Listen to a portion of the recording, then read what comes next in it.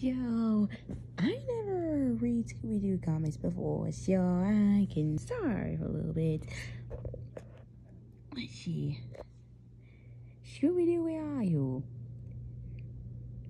Like I object!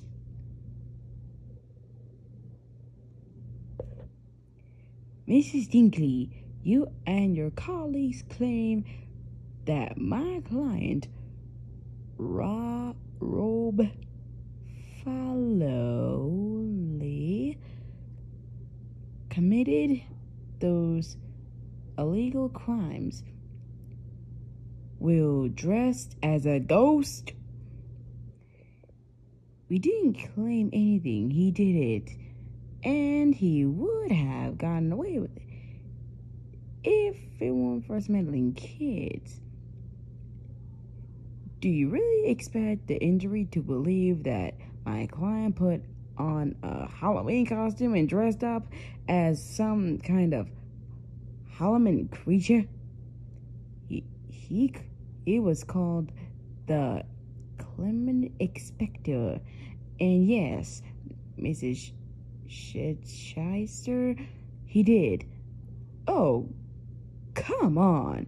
Can't you admit it that the idea of a grown man pretending to be a ghost is just a little far-fetched? Far-fetched, man. Not at all. This year alone, we've been solving 137 cases just like it. It's actually a pretty common... Jinkies! It's! Jinkies, a ghost! Roast! Then why are we wasting time standing? When can we run? Run from what? Look, Shaggy, there's nothing there. Where? Stop kidding around, Fred. It's right there. It's right over there. Big ghost. Robe, claws. Sorry, Velma. Maybe it's invisible? Invisible? Invisible ghost. It couldn't get any worse, can it?